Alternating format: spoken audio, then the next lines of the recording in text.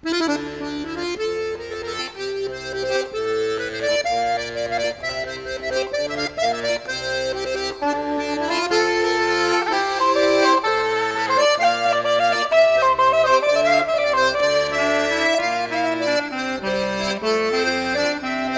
I feel really comfortable there because in Castello di Verduno and with Franco,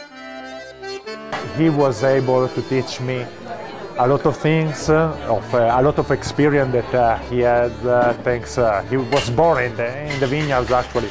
and so for me it was really important for my knowledge, but at the same time he was like to grow like a person was really important for me.